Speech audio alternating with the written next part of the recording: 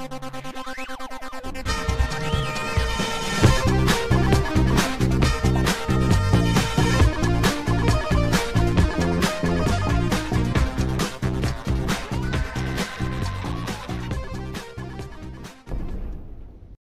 guys, welcome back. This is Matt Chat episode 404, featuring the fifth and final installment of my interview with the great Steve Ince. In this part of the interview, we talk about the Witcher series, Steve's work on that, the stuff he was doing with the script to make it sound more authentically British. We also talk about dealing with feedback and the criticism and the trolls and sort of how to mine that for useful stuff. We talk about consulting, or Steve's consulting business. We talk about first-person games like Myst versus third-person games like Broken Sword or Monkey Island, the pros and cons of that, and much, much more. There's actually quite a bit of content here that I think you'll really enjoy. Anyway, we've got a lot to cover, so without further ado, here is Mr. Steve Ince. Get that next. Just a couple last questions here. Yeah, sure. Let's see.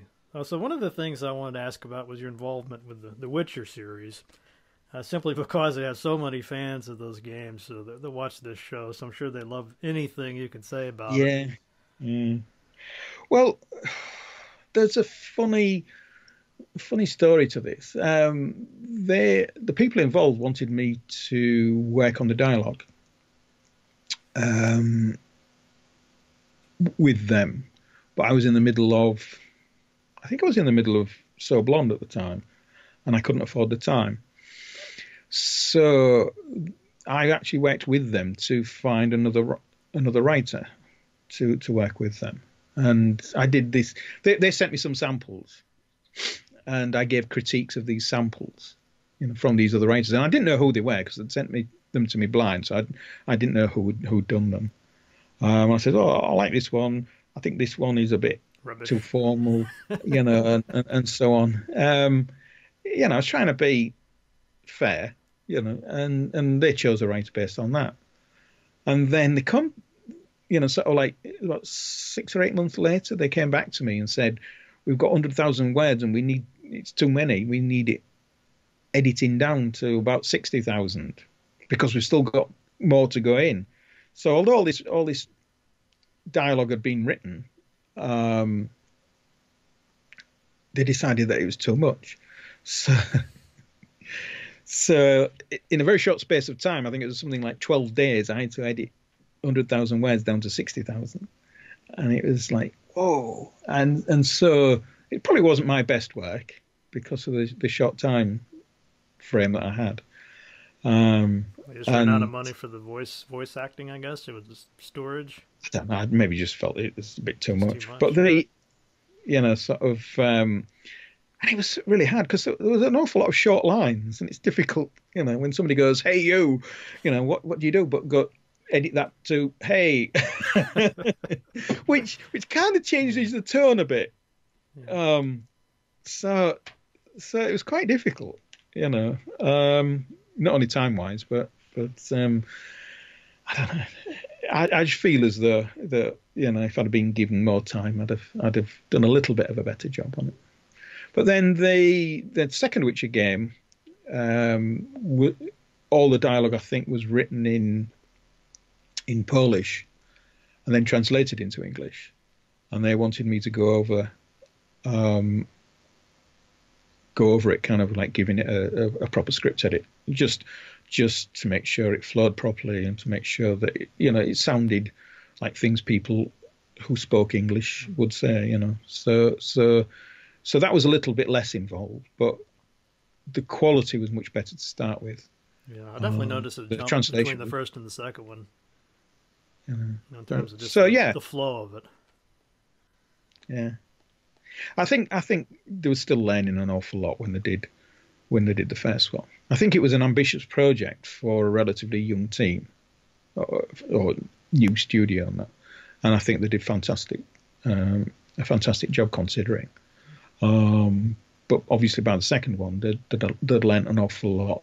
They approached it in a much better way, more organized, so on. And so I think that that ultimately showed in the final product. Well, we've certainly been successful with that Witcher series. Mm. Oh, definitely, yes. And I think part of that is the way that they've created these characters and the worlds and everything. And sort of like it just seems to kind of all nicely stick together, doesn't it? And it's quite dark, and so like I think a lot of RPGs have a kind of like surface darkness, but don't have a deeper darkness that perhaps The Witcher does. And I think that comes through. I think it has that depth that a lot of game stories just don't have. Well, one other thing I kind of skipped it earlier, but I wanted to ask about was that we were talking about third-person games and the characters and everything. I noticed that you seem to prefer that person, I guess. Not sure that you've done first-person games like Myst or Riven. No, is it you just no interest in that, or is it just? I couldn't get into Myst, I must admit, or that style of game. I know that a lot of people love them for the puzzles, and it's not about the puzzles that I dislike them is wrong, but I can't get into them. It's the fact that the worlds seem empty. There are no characters to interact with, and it kind of feels as though you're walking around a ghost world. And I just like character interaction. I like George talking to Nico in Broken Sword. I like, Manny talking to I've forgotten the woman's name now, but sort of at the beginning there when he's talking to the woman behind the desk and she's saying, kind of like, I'm not your secretary, and all this kind of stuff. I just love that character interaction, and to me good character interaction sets up the story, the goals of the protagonist, and justifies the puzzles that the player's got to solve. Whereas something like Myst to me is just about the puzzles. The rendering of those scenes. I mean, particularly in the first one when kind of all this was very new, and it was fantastic to look at, but it just felt a bit cold to me because there were no characters. And so I just couldn't get into that. So I totally get what you're saying. I mean, it always felt to me kind of like it's an amusement park, but it's all empty. It's like an abandoned amusement park, and you're there trying to figure out, like, well, where did the people go? Yes. Versus all these other adventure games where it feels like the Monkey Island games. They always felt very sort of alive to me. Yeah, I think kind of like when you've got characters and when you're talking to characters and you're moving about the world, trying to solve the story that's happening, you feel as though you're in the story. The trouble with a lot of first-person games is that you're often uncovering a story that's happened in the past. You kind of like you investigate in this abandoned world of in some way, and you're finding clues like kind of it might be tape recordings, it might be diary entries, and letters from a solicitor and all this kind of stuff. But it's all stuff that's already happened. You're whoever you are playing, it's not happening to you. It's not a story that's happening to you. It's something that's already happened in the past, and that to me pushes me away from the story a bit. And sort of like there are first-person games where you feel as though you are part of the story, but I think that there's a lot of adventures and a lot of games in general that thrust you into a very cold, empty world. I mean, sort of like recently there was Everyone's Gone to the Rapture, which felt a bit like that. That you weren't really that the story wasn't happening in the present. And then, what is it? Is it Gone Home? Was similar? Am I thinking of the right one? But sort of like there is a number of games that in many respects there's nothing wrong with them, but for me, I just don't feel the same connection to the story when it's already happened in the past. Yeah, I know what you're saying. I think it works. One of the games I think where it worked well was the Scratches. Have you ever played that one? Augustine I played some of it, yes. Yeah, but that's just the thing. That's a creepy game. It's a horror game, so it kind of worked that you're kind of feeling lonely and alone. Yeah, but that had a presence of in rather that had things going on in the present, didn't it? You know, the scares, the exploration, was very much in the here and now. Even though you were maybe kind of like discovering a story that had happened, there was still you still felt that kind of immediacy, and I think that worked. So that managed to combine, I think, the past and the present. Sort of, and I think that is when it works better. It's kind of like when you're going through a story now that relates to a story that happened in the past. And then you connect the two. But I think too many just rely on uncovering this past story on its own without that connectivity. I'm trying to imagine what a Broken Sword game would have been like from a first-person perspective. I just can't even imagine it. It's just because we need to see George. We need to see him, kind of like running his fingers through his hair, or kind of like getting slapped down by something Nico says to him. Watching his reactions is part of the fun, maybe a big part of the fun, really. Oh, definitely, yes. Yeah. I mean, sort of like, you can take any film, sort of like, where you have a strong lead character, you'd lose so much if that film was reshot, as a first-person view from that character, because you wouldn't get that character's facial expressions, you wouldn't get, the body language and so on. And I think that the same applies to games. I mean, some games they need to be first person, because they work so much better that way. But other games, I think to me all the best adventure games are third person, because we see the main character, and that's still happening now. I mean, Dave Gilbert's games are all third person, and things like this and another one. We like to see the characters, unless we're playing a game where we are the character, and that's a different thing. All right, Steve. Well, thanks so much. I think we've learned you certainly shared a lot. I hope people have learned a lot. From this, particularly people watching this that want to do their own adventure games. I mean, a treasure trove of information. But you've also written a book. I want to make sure we mention that and talk about where people can get that. And also, you have a couple of blogs, I think, and websites. Just basically, where do people need to go to learn more? If they went to my website, steve-ince.co.uk, they will, find links to most of my things of one sort or another. Although there isn't a link on there to my revamp of Story to Nowhere. A few years ago, I did a thing called Story to Nowhere, like a sort of comic thing. But I'm currently revamping that, and that's on a site called Webtoons. Webtoons. Yeah. When are you expecting that to be done? Well, I'm releasing a couple of pages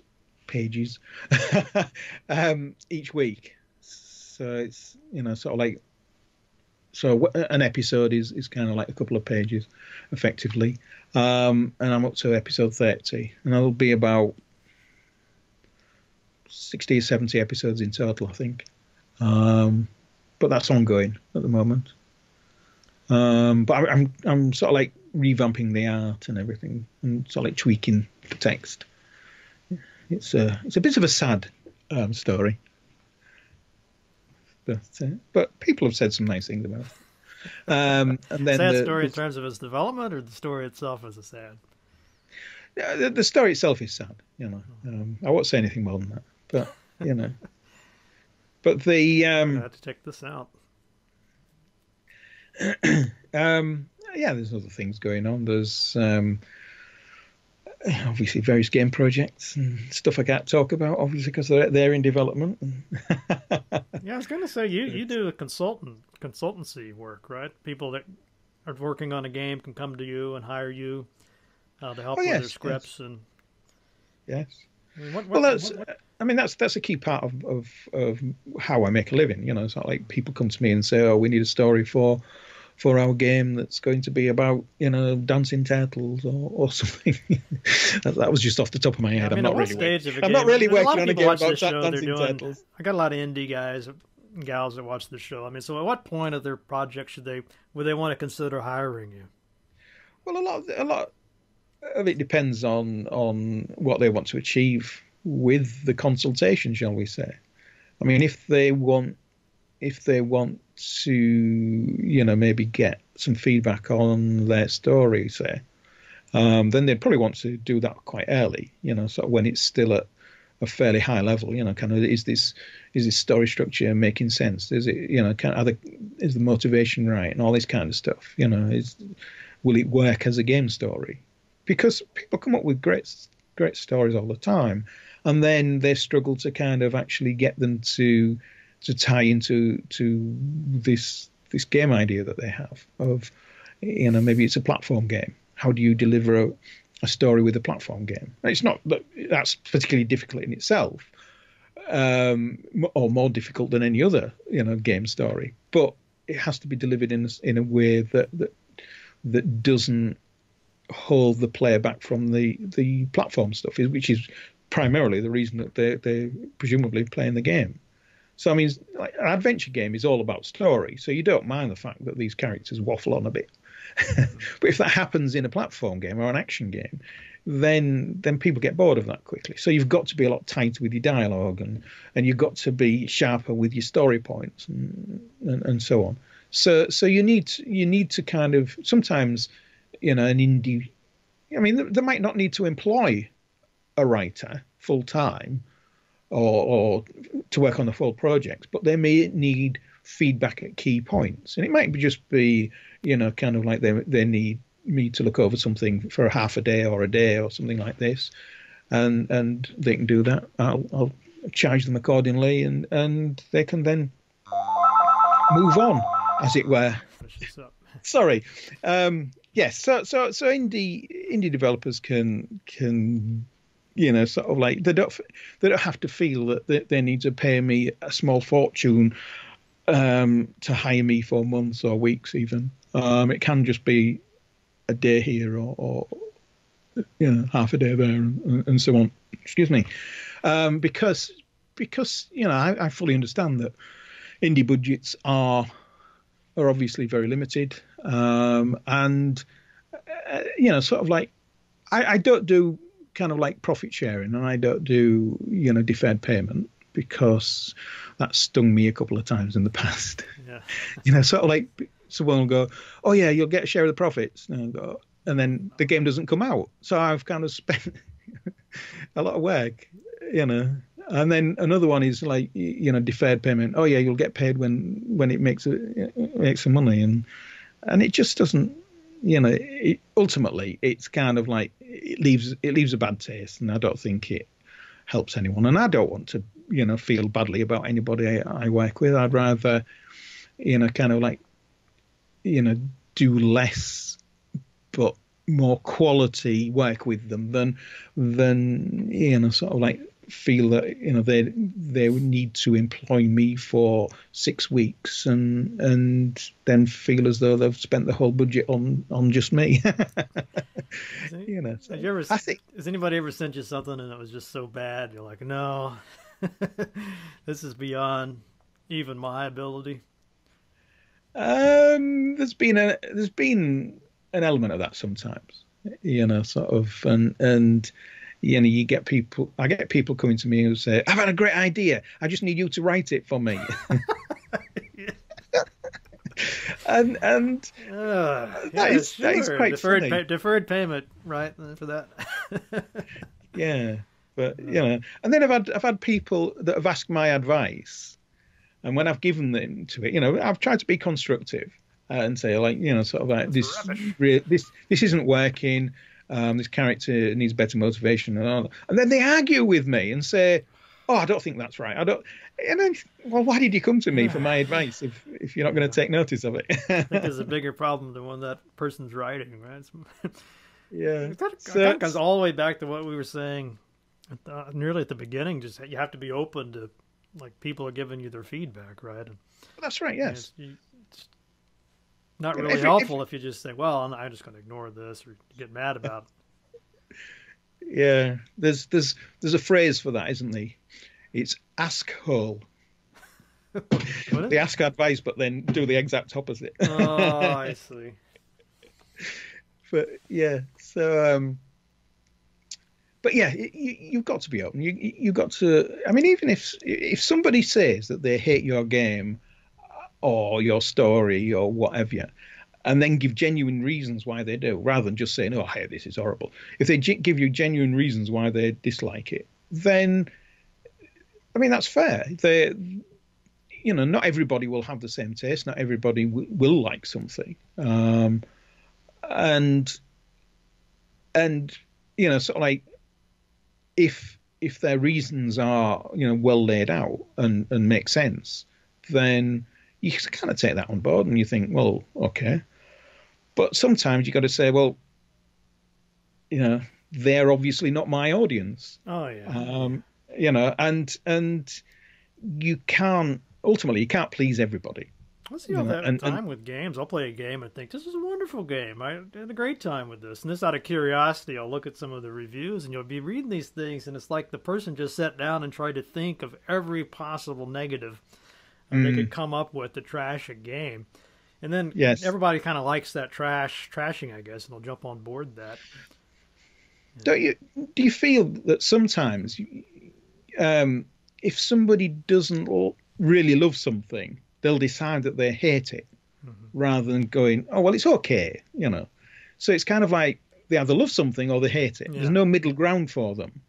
And I think that that's a real shame. I mean, there's tons of stuff that I don't love, but I still enjoy. And I think that and in some respects, I've seen this with people, kind of like this, they might get 3 great reviews of a game and then two bad reviews, but those 2 bad reviews are way more important than the 3 good ones, because it's, sort of like we just in program, sort of like to see that. And I try to look at the good reviews and say, yeah, these people loved it. I'm doing something right. Okay, those bad reviews, fair enough. It's obviously not for them. And I think if you get a bit more philosophical about, your approach to criticism, I think that you cause yourself an awful lot less worry and heartache, because, as I say, you cannot please everybody, but you can still learn from all feedback. What you've got to be wary of is if somebody says, "Oh, I think that you should make his hair color green," or something like this, then that's just an opinion. That's not real feedback. And you can't take notice of every little thing like that. What you've got to do is you've got to take notice of the kind of general trends. If a lot of people say they didn't like the bad guy or they didn't like the sidekick or something like this, then obviously there's something wrong with the sidekick, or the bad guy, So you've got to look at that in a much more general sense, not, oh, we didn't like the I didn't like the bad guy because he wore blue shoes, What? So you get criticism like that for the Broken Sword games, like, no, I didn't like the game because of somebody's hair color or what's. It seems absurd. I'm sure there's somebody out there that would just ruin the game for them, You do get some things like that. I think that is possibly a bit extreme, the example. But what I'm trying to say is that you can't get too fixated on every specific detail that comes back. You've got to look at the general trend of the feedback. I noticed that one of my theories is with especially sites like Steam or Amazon, where the users can read the reviews and vote them up and down. I think what tends to happen is people are just more entertained by the really trash talking reviews on the one hand, and they also the really ones that are like, this is the best game ever. So you usually see like the top 2 reviews will be like one that's just over the top good, and then the other one's just like, wow, did this person even play? Did we play the same game? Yeah. But yeah, most of the reviews would just be like, yeah, it was okay, or it was fine. I think it's just not interesting to read those reviews, right? They're too reasonable. I think there's too many people who seem to go out of the way to be negative. I mean, I used to enjoy listening to Yahtzee's short pieces about various games. I don't know if you've ever, sort of like listened to any of his stuff. A British guy who's living in Australia, and he did this weekly thing, which started out as kind of like, sort of like very amusing critiques. What do you call it? Zero punctuation, he called it. But then, sort of like,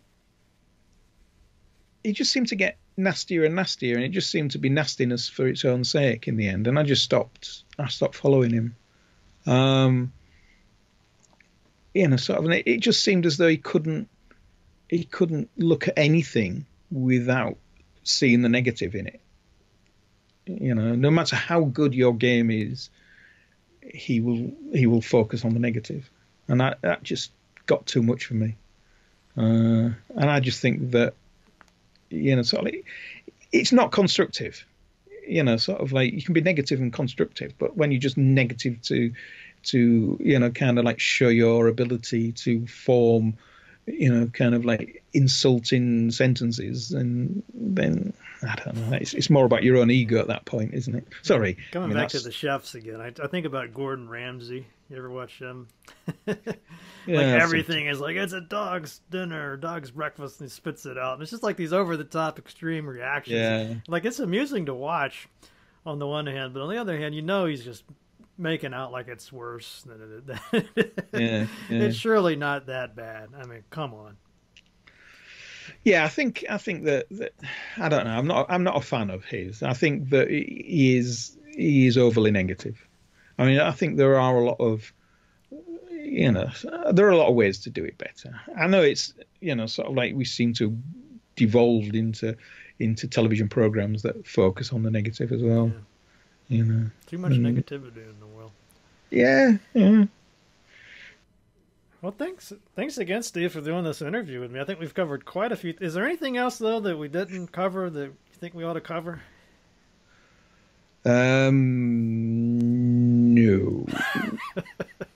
I don't think so. All right, then. Well, I think that, sort of, yeah. Although I will say that, although you mentioned my book earlier, sort of, it's probably a little dated now. I mean, it did come out 12 years ago, so I ought to do a revamp. Has it been that long? Wow, yeah. 2006. Maybe that's the next project, a revamp of the book.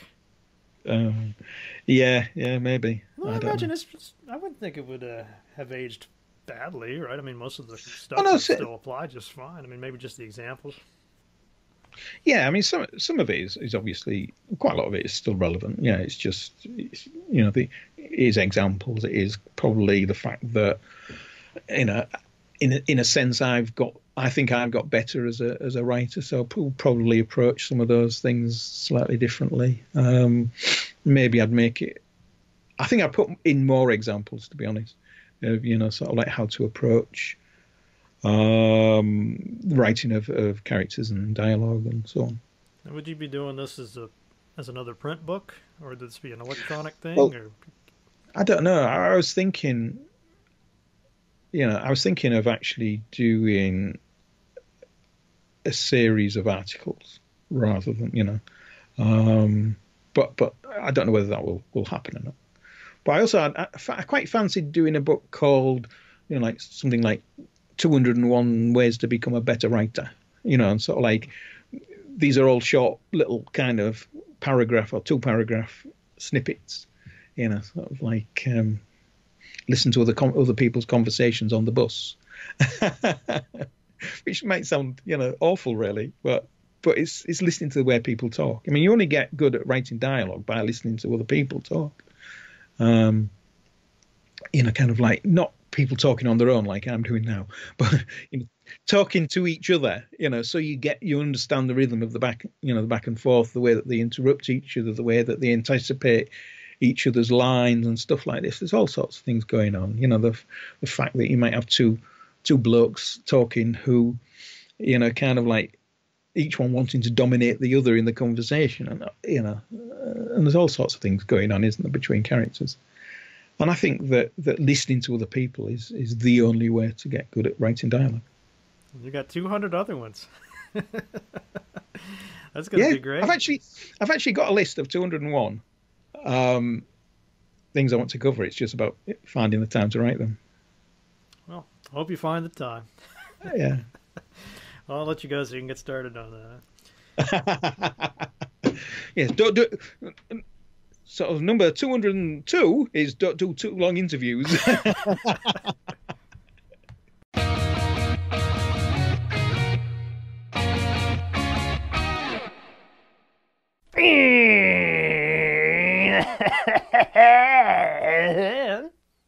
That's all for this week. I don't know what that was.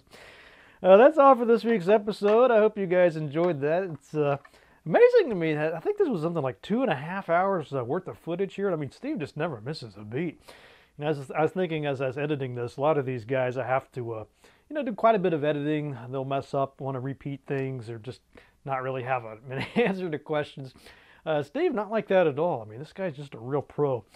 So I do recommend, if you are working on a game of your own and you need some help with the story elements to it, I think you could do a lot worse than to hire Steve and get him to consult with you. I think it would really make a big difference for your game. So I'll definitely recommend that. Let's see what else. Oh, by the way, thank you very, very, very, very, very much for your support of this show, making these interviews possible. Thank you. It's completely up to you whether Matt Chat continues on for another 400 episodes or what the future of this production. It's all in your hands. I really depend on you guys to keep these episodes in production, to keep these interviews coming. A lot of great stuff in the pipeline. I've got a guy working on Mac gaming history. I wanted to interview these guys, Fatbot Games, the Vaporum developers, really, really super nice guys. I mean, they sent me some shirts, so that pretty much guarantees them a spot on the show. A little tip out there for you other indie devs. Let's see, and then I've got some other stuff coming up. People working with me on getting some other interviews lined up. So anyway, there's a ton of stuff in the pipeline, and you make it possible, so thank you. If, for whatever crazy reason, you have yet to go to the link in the show notes to support Matt Chat, just take a few minutes, go to that Patreon site. It's completely painless. You won't even notice the little bit of, a buck a show. That's all I ask. You probably won't even notice that coming out of your bank account, except for that warm and fuzzy feeling that you'll get when you see the new Matt Chat episode in your YouTube box and think, that's my episode. And I put in for that. So anyway, thank you very much for that. Also for tweeting, Facebooking, Redditing. I don't know what you call that. Reddit posting. Whatever it is you do, I really appreciate it. Just want to make sure that you know I appreciate you and grateful and thank you for all that. All right, so what about that news from the Matt Cave?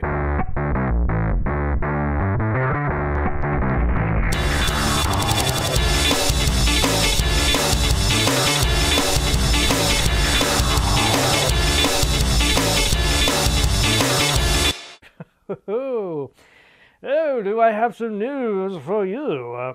Stig wrote this in. This is Obsidian. They have decided to release, or announce, I guess, 3 in-depth expansion packs for Pillars of Eternity 2 Dead Fire.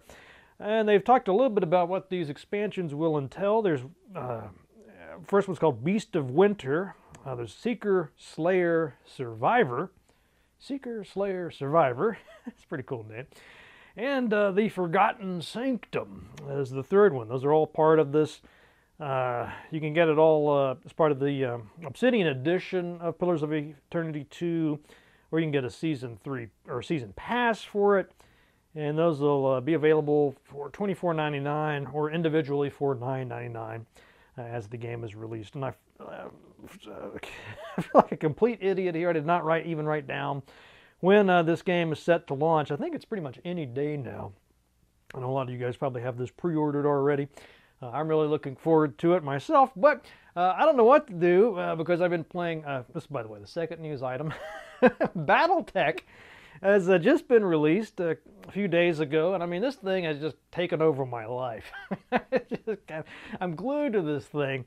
It's absolutely amazing. If you like the XCOM style games, I kind of think of it as XCOM meets Crescent Inception.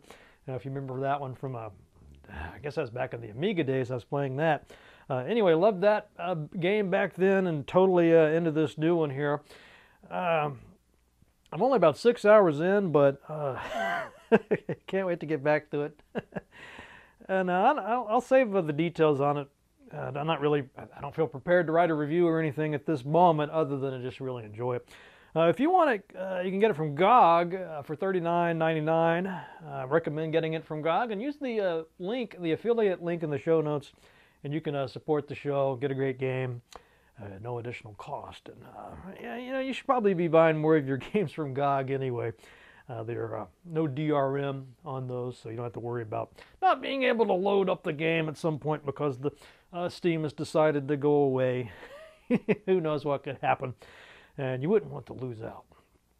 All right, and then finally, this is a really nice item here. This is the Atom, A-T-O-M RPG, and it's sort of a Fallout-like game, I guess an homage to Fallout, with a little bit of a twist. And the developers actually got in touch with me, so I thought I'd read some of their email that they sent me. And so they say, this is Dimitri and Anton. They say, like many other Slavic Eastern European attempts at a Fallout of our own, we had a new spin, an original idea. What they wanted to do is take our real-life environment, where we actually lived in the 90s and early 2000s, rural areas, woods, fields, poor small towns in the middle of post-Soviet nowhere. Common working-class people, grandmas, grandpas sitting on park benches, bureaucrats, common criminals, low-ranking army men, learned intellectuals, barely literate villagers, alcoholics, shady business people, homeless guys, etc. Imagine how all these people would act in a world where bombs fell on Moscow 20 years ago. What sort of society would they create? Where there's no communist party to rule them, no more Soviet propaganda to blindly follow, but also no Coca-Cola to teach them democracy and consumerism, no more concept of a bright future, as we call it. And I mean, if that doesn't intrigue you, I don't know what will. So if you're a big fan of, like I am, of the original Fallout and Fallout 2, I actually like those a lot better than the newer ones, to be perfectly honest with you. I think you're really going to be tuned into this. So check it out, Atom RPG. I think that's on early access over on Steam. Not really sure what it costs at the moment, but anyway, go check that out. Maybe I'll get these developers on. I want to give the game a little spin, see what it's all about, and then if I like what I see, I'll have those guys on. So anyway, thank you, Dimitri and Anton, for that. All right, whew, man. My throat is kind of dry, and what can I do about that? Oh, I think I know what I can do about that. I will enjoy. This is, you know, quite honestly, one of the most attractive labels I've ever seen on a bottle of alcohol. I mean, it looks like artwork from some kind of black metal album. I mean, it's just sort of that sort of Celtic vibe I'm getting from this, sort of a Viking vibe. Really just sort of interesting Viking, I guess, inspired artwork on this. I will show you some pictures of it closer up. This is the Hammerheart Brewing Company, and these guys are out of Minnesota. It's really, really fine print there, and I don't have the perfect eyesight. Looks like it's Hammerheart, no, I'm sorry, Lake Drive, Lino Lakes, Minnesota. So not really sure how far that is. Oh, you know what? This is really cool. They actually give the credit for the art. It's the art by Tanner Anderson. That's a really nice touch. You know, a lot of this, I see a lot of great artwork on bottles, but a lot of times you don't even know who did it. They won't even credit the artist on that. So that's really super cool, I think. That's a great job, Tanner Anderson, if you happen to be watching this. Well, let's see a little bit about it. They say, what is it? Fimbulvetter. Fimbulvitar. Not really sure. It's kind of runic scripting on that. So looks like Fimbulvetter, an oak smoked wheat double India Pale Ale. Oak smoked wheat double India Pale Ale. That sounds really interesting. And I'm not even really sure I've ever had an oak smoked wheat before. And what that has to do, I guess it's a wheat meets double India Pale Ale. I'm not really sure what to expect from this. They say it's named after the brutal winter that will destroy a third of mankind before Ragnarok in Norse mythology. Fimbulvetter is a double IPA fermented with Norwegian yeast, made for the sub-zero winter temperatures in Minnesota. My God, folks. This has been a pretty brutal winter for this. We still have melting snow here, if you can believe that. Anyway, I think this will make it all better. Really eager to get into this Fimbulvetter. I don't know. Maybe a different name, guys. But anyway, really looking forward to this. So let's get it open and see what it's all about. All right, so I got some of this Hammerheart Brewing Company's Fimbulvetter here in the rather excellent drinking horn. I felt like I needed appropriate headwear for some reason. I don't know. Really a powerful aroma on this. And you know, I noticed there's stuff floating around in this, and I think it's moving. It seems to be alive. I mean, that is just, it's kind of a little bit, shall we say, interesting. Anyway, really thick, super cloudy, really sort of a foamy top on this. Like I say, it looks almost like a living thing. You can definitely smell that oak smoking, I guess they called that. Kind of a smoky aroma. I smell a lot of the wheat in here. Definitely smell the hops too. Just a lot going on here. There's plenty to smell. You know, if you like smelling things, I think you'd really enjoy this. You know, I think I smelled this about 4 or 5 times, and every time I've smelled something different. So that time I got like a sort of lemony, citrusy aroma on it. But anyway, let's let's give it a taste. You know, I don't know about this. Yeah, see, look, there's like stuff swimming in that. I kid you not. Anyway, the things I do.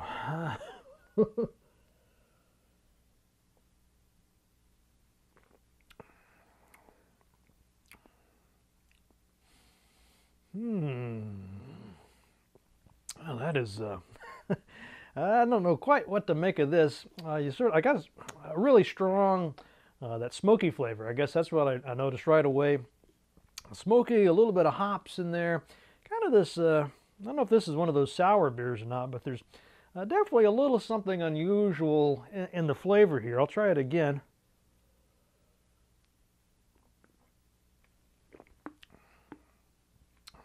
Yeah, it's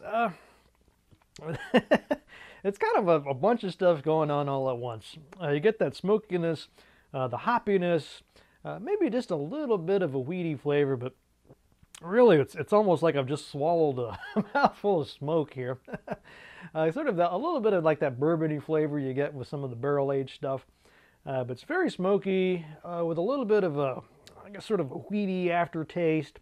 So you definitely notice the double India Pale Ale side to this, which for me means it's super hoppy.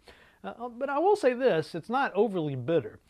A lot of times something really hoppy just kind of makes it difficult to drink, but I think they really nailed it here.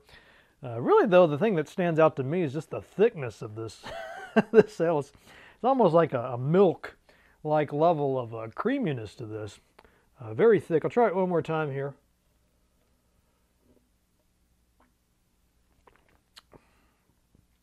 You know, I'm starting to warm up to this.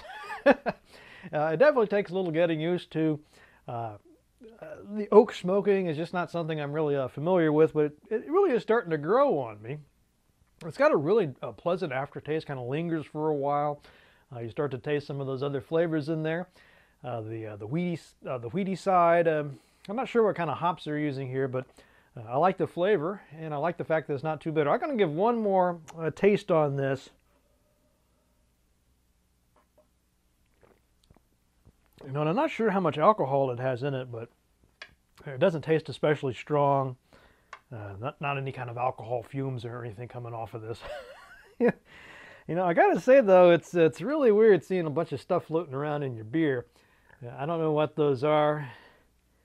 Little bits of little particles in there. I guess those are the that Norwegian yeast floating around in this. I think it's kind of awesome, really. I mean, if you really want to impress somebody, somebody'd see you drinking this and they'd be like, "What the hell are you drinking?" And then you could say, "Oh, it's the Fimbulvator, right?" Anyway, a lot of fun with this. I'm going to go ahead and go a full 5 out of 5 drinking horns on it. Probably not something you'd want to drink every day or just, you know, casually. But if you want something really interesting and you like the sort of Norwegian Viking themes and you just want something really different with a lot of strange stuff going on, I think you could do a lot worse than this Fimbulvator. Really enjoying this. The first couple of swigs were kind of, well, I don't want to say weird, but kind of weird. It definitely grew on me quickly, and I actually really like it. So I'll go 5 out of 5 on this. I'd be really curious if you guys can find this, and some of you guys know a lot more about beer than I do. I'd love to have your take on this. Anyway, let's wrap it up with a quotation. And I was looking for quotes about criticism and feedback, and you know, it's something I have to deal with on a professional basis as a professor. You know, one of the big jobs we do is grading papers, right? So I'm always kind of hypersensitive about what I'm putting on somebody's paper. I don't want to discourage them. On the other hand, you want them to listen to what you're saying and try to use it, right, to improve their writing. And so it's something I guess is kind of close to home for me. Plus, being a writer, you see these people that do these harsh reviews sometimes, just like, what the hell? Did I injure this person in another life or something? Anyway, this brings me to the quotations by Norman Vincent Peale.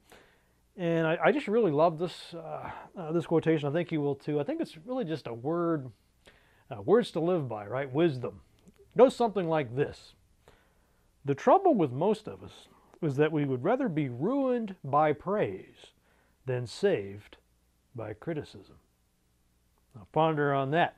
And see you guys next week.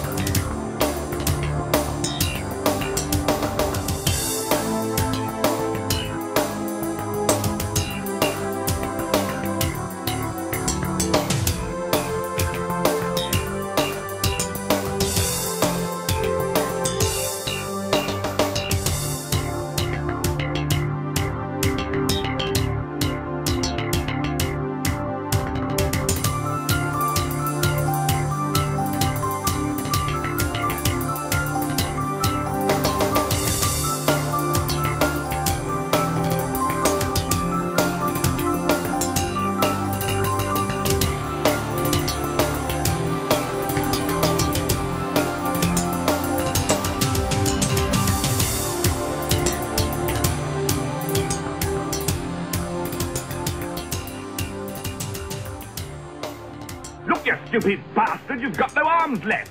Yes, I have. Look! Just a flesh wound.